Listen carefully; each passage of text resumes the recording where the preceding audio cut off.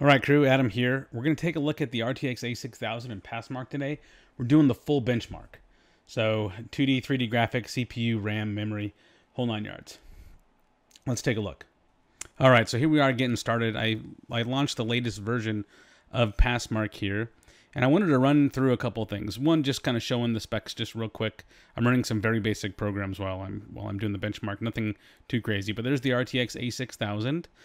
And, there's the AMD 5950X, 16 core, 32 threads, as well as 128 gigs of ECC RAM on a server grade motherboard, on a workstation grade motherboard from Asus. Let's take a look at one more thing here too. Let's run PowerShell. And I wanted to show you that the memory comes back at 6.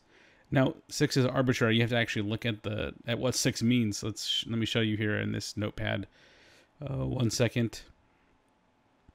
So depending on what that value returns, it means different things. But here, what we're looking at is a value of 6, which means that that it's recognizing that it's multi-bit ECC RAM. What that means is that my motherboard understands the RAM that's installed on the computer, and therefore they're working together, right? There's one more test we can check for ECC RAM, and that's this command here. What we're looking for is not matching values. So on non-ECC RAM, they both say 64 in both columns, but because it says 64 and 72, you know you have ECC RAM. All right, let's go ahead and get this benchmark underway. So for a lot of reasons, I couldn't record and do the benchmark simultaneously. In fact, I tried, but it threw an error and said something had to be on top, some Windows error. So I just took some pictures along the way, showing you that I actually did it, and then showing you some of the results here.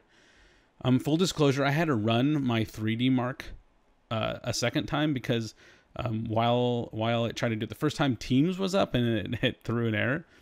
But anyhow, we see some good marks here on the CPU. I don't know why the score on the 2D mark was so low, to be honest. It says 87 percentile. I was expecting, to be in the 99 percentile, just like the 3D mark was. But for whatever reason, we're stuck at 87. Okay. Not really concerned about the 2D stuff anyway, but the 3D stuff is great. 26,169.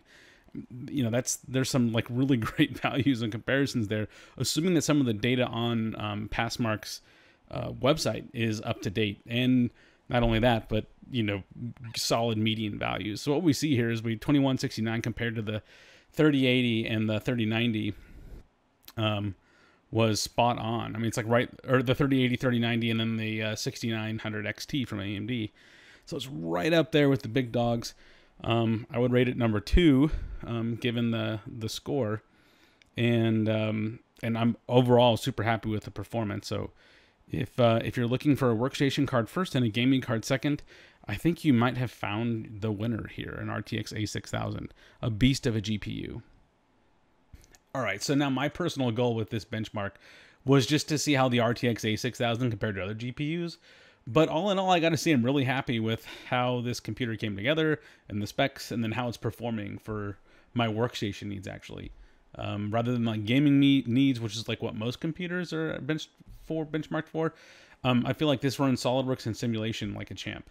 So super happy with the build, and glad you could join me, cruising the benchmark with the RTX a6000 and the AMD 5950X. So, hey, if you watch this video all the way through, I can't thank you enough. I totally appreciate your time. I appreciate your likes, and I appreciate your subscriptions.